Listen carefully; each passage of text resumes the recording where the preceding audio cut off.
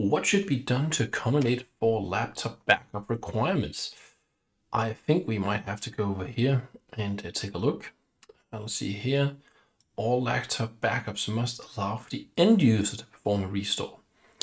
Okay, so if we go back again, let's see what our options. Create a protection group that excludes the user's home directory.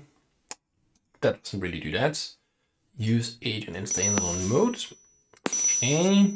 Deploy Veeam 1 to allow for end user to have access to restore data. Can't restore using Veeam 1.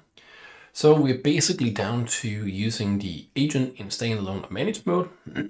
And if you want them to be able to do restores themselves, we will have to go with standalone mode.